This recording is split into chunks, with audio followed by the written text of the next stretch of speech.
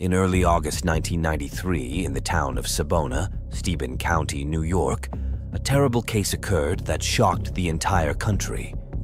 A teenager identified as Eric Smith was accused of brutally murdering a 4-year-old boy. Smith was 13 years old at the time of his arrest, which caused a stir both in the media and in public debate about the mental health of minors in the United States, the application of appropriate sentences, the capacity of the penal system, juvenile, and the doubts surrounding rehabilitation and reintegration programs for young people who commit crimes of this magnitude. Around noon on Monday, August 2nd, 1993, the disappearance of a 4-year-old boy named Dirk, G.R.Y., alerted the entire community of Sabona, a quiet, small town in New York with just over 1,000 inhabitants. Dirk's mother, Doreen Rye, told police that morning her son was eager to attend a summer camp located less than 100 meters from her home. Even though the woman never let him go anywhere alone, due to the boy's insistence and the nearby camp, he finally agreed. Dirk said goodbye to his mother at the door and walked towards the park, which was less than a block away. A few minutes later, around 11 in the morning, the sky became cloudy and it began to rain. Doreen quickly headed to the camp to look for her son, but was horribly surprised when she was informed that Dirk never arrived at the scene.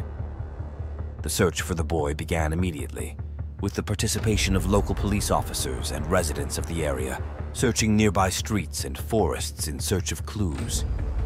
Although the town of Sabona was extremely quiet, investigators did not rule out the possibility of a kidnapping. After just over 4 hours of searching, a group of volunteers found the little boy's lifeless body near a forest about 2 blocks from his house. The scene was heartbreaking. The killer had crushed his head with at least 2 rocks that were still at the scene, one of them weighing almost 12 kilograms.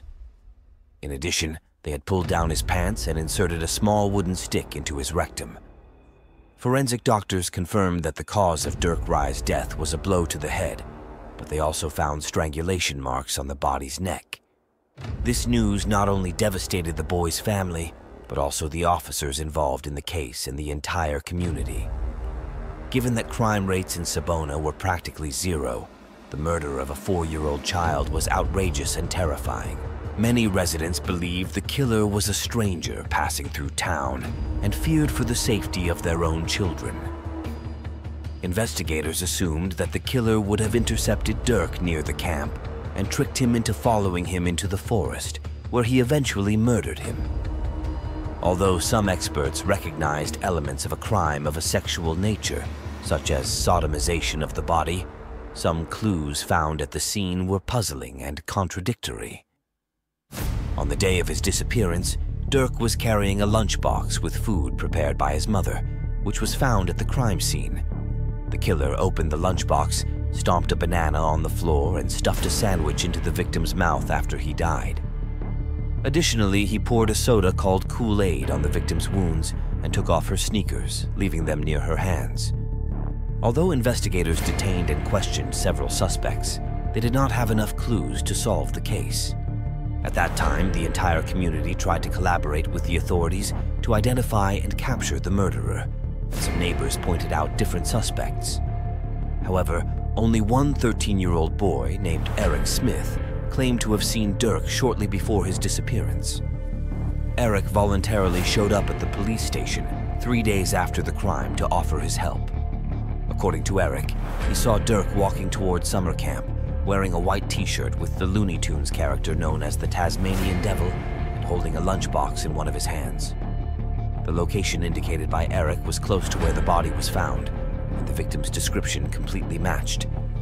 Investigators paid attention to his testimony, but when they asked more complicated questions, Eric became irritated and went so far as to ask if they were implying that he had killed Dirk. Eric's stepfather, Ted Smith, who was accompanying him to the police station, offered him a glass of Kool-Aid soda to calm him down, but Eric violently threw him to the ground. This caught the attention of the agents who were interviewing Eric, as Dirk's body had been bathed in the same soda. Eric's strange behavior aroused suspicion among the agents, who were sure he was hiding something. Officer John Hibbs, one of those in charge of the case, said in an interview years later that at first investigators believed that Eric had witnessed something that morning, but possibly he was so traumatized that he was not able to remember. The hypothesis was even raised that he had witnessed the murder and that the person responsible had frightened him so that he would not speak. Although he seemed to get nervous at times, most of the time he enjoyed the limelight he was getting. However, officers assumed it was simply because the boy was enthusiastic about assisting in a police investigation. The next day, Friday, August 6th, Eric, accompanied by a couple of detectives and a cameraman, got on his bicycle and pointed out the place where he claimed to have seen Dirk Rowe a few hours before he was murdered. However, his testimony did not entirely coincide with his initial statement. Smith not only described the victim's appearance, but also talked about a small lunchbox that the boy was carrying in his hand, and that was indeed found at the crime scene. The problem was that the distance at which he claimed to have seen Dirk was such that it was impossible for him to have noticed the details of the lunchbox.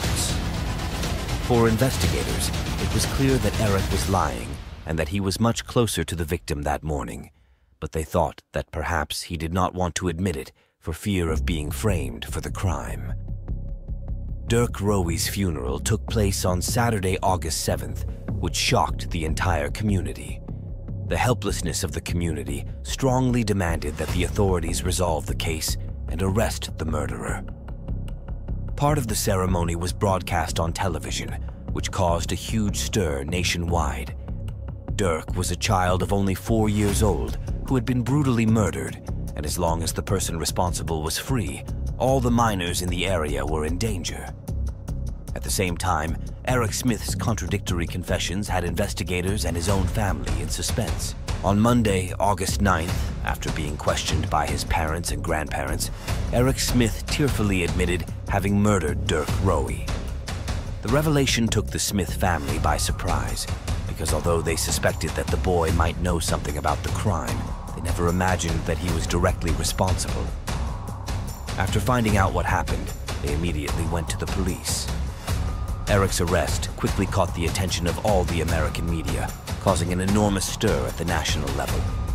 At just 13 years old, he had become one of the most infamous murderers in the country. Eric Matthew Smith was born on January 22nd, 1980 in Steuben County, New York, and was raised in a middle-class family consisting of his biological mother, Tammy Smith, his stepfather, Ted Smith, and 2 sisters. From a very young age, Eric demonstrated a difficult personality. He was extremely restless, impulsive, and suffered from uncontrollable tantrums. However, his real problems began when he entered school. He suffered from a language and learning disorder that prevented him from functioning correctly in the academic field. He obtained low grades and had to take an extra year before entering 1st grade. In 4th grade, he was failed for not doing his homework for a period of 7 months and showed no interest in improving. In fact, Eric hated going to school and was constantly bullied by his classmates, who made fun of him for his physical appearance and the way he spoke. All this began to frustrate him and awakened in him an enormous thirst for revenge. Although he was prone to angry outbursts for no specific reason, his targets were other, much younger children. The boy was extremely angry on Monday, August 2nd, 1993, as he had been expelled from summer camp for his bad behavior. As he was riding his bike back home, he saw little Dirk Rowe walking down the street. He approached him and tricked him into accompanying him to a wooded area, where he strangled him to death and then repeatedly threw a 12 kg rock at his head. At first, Eric was unable to explain why he murdered the victim and why he was so cruel to her. Shortly afterward, he said that at that moment, he felt an uncontrollable urge to hurt someone and that he simply could not control himself. In addition to having the minor's confession, investigators found small drops of blood in the Smith family's bathroom, which corresponded to that of Dirk Rowe. Eric Smith underwent various psychological and psychiatric examinations. And although specialists discovered that, in addition to having speech and learning problems, he had a relatively low IQ, this did not represent an impediment to facing a judicial process, since he was fully aware of his actions. The trial began on August 2nd, 1994, amid great media excitement. Defense psychiatrist Dr. Steuben County stated that the minor suffered from intermittent explosive disorder, a mental condition that causes violent, disproportionate, unpredictable, and uncontrollable behavior. It was proven that Eric's mother consumed a drug called Tridion during pregnancy, a medicine intended to control epileptic seizures, but which can cause irreparable damage to the fetus, according to Steuben County. The intermittent explosive disorder and the curious deformation of her ears actually reflected a mental illness caused by the effects of Tridion during pregnancy. This, added to the constant harassment by his schoolmates, turned Eric Smith into a violent young man unable to contain himself. In turn, the minor's stepfather, Ted Smith, explained to the court that on one occasion he saw Eric extremely upset and asked him what was wrong. The boy was shaking and asked for help because he felt angry about something he couldn't explain. The man told him that when he was young and upset, he used to hit a punching bag until he was exhausted, and that it calmed him down. Eric went out to the patio of the house and minutes later returned with his knuckles skinned and bloody after punching the trunk of a tree several times. During the trial, it was not only proven that Eric's stepfather, Ted Smith, beat him with a belt when the boy misbehaved, but he also sexually abused one of his stepdaughters, sparking a new scandal. The defense attorney, Kevin Bradley, acknowledged before the judge that Eric Smith had committed a terrible crime, but assured that he was mentally ill with various extenuating circumstances and therefore not impeachable. On the other hand, the prosecution alleged that the accused was fully aware of what he had done, that he planned the crime, and that he even enjoyed it. The cruelty towards the corpse demonstrated a sadistic personality driven by resentment and sexual aggression. By inserting a piece of wood into the victim's rectum, it was a warning that this type of behavior could be repeated in the future. Perhaps what caught the most attention during the process was the imperturbability of Eric Smith. He did not seem to show any emotion. He did not apologize to the parents of the boy he murdered, nor did he express remorse. Finally, on August 16, 1994, he would be found guilty of second-degree murder and sentenced to a minimum of 9 years to life in prison, the maximum sentence for juvenile criminals. The controversial case produced countless discussions about the responsibility of the parents, both of the victim and the perpetrator. Some sectors questioned the fact that Eric's mother, Doran, let him go alone to summer camp, considering that the minor was only 4 years old. The woman stated in an interview that at that time she was going through a very difficult situation because her youngest son, Dalton, would not stop crying.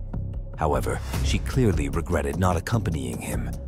Additionally, Eric did not appear to have received any guidance or help regarding his sudden mood swings and episodes of uncontrollable anger. He lived in a home where his father not only abused him physically and psychologically, but also sexually abused one of his sisters. After spending several years locked up in a juvenile facility, Eric Smith was transferred to the Clinton Correctional Facility, a maximum security prison, in 2001. While incarcerated, he wrote a letter in which he publicly expressed remorse for the first time. In the letter, he stated that he knew his actions had caused a terrible loss to the family, and that he was very sorry. He had tried to think of everything Dirk would never experience, like turning 16, celebrating Christmas, owning his own house, graduating, going to college, getting married, or having his first child. If she could go back in time, she would trade places with Dirk and endure all the pain he had caused her if it meant he would live on. Eric Smith applied for parole 10 times from 2002 to early 2020, but all of his requests were rejected. Despite demonstrating good behavior in prison and expressing regret on several occasions, he specialized as a carpenter and electrician, studied religion, and met a lawyer with whom he became engaged in 2019. It was not until February 1st, 2022 that he was finally arrested. He was granted parole after spending 28 years behind bars. For more than 2 decades, Dirk's parents, Dale and Doran Rye, tried to keep Eric from getting out of prison by repeatedly bringing the case to court.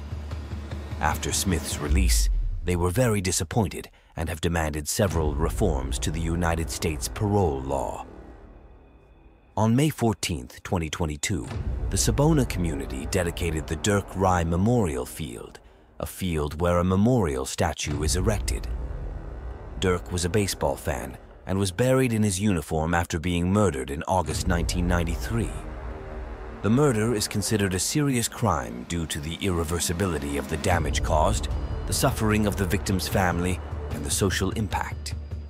In many countries, those responsible may receive several years in prison as punishment and may even be sentenced to death. Forgiving a convicted murderer is something very complex and not only involves the victims' families and the entities of each country, but also society in general. This will depend on several factors such as cultural values, personal beliefs, and the circumstances of the crime. When the murderer is a minor, the situation becomes even more complicated as it involves legal and criminal considerations, child development factors, treatment and rehabilitation, among many other considerations. Well, I hope you enjoyed the video. Leave me your opinion in the comments. Don't forget to subscribe, like, and activate the notification bell so you don't miss our next videos.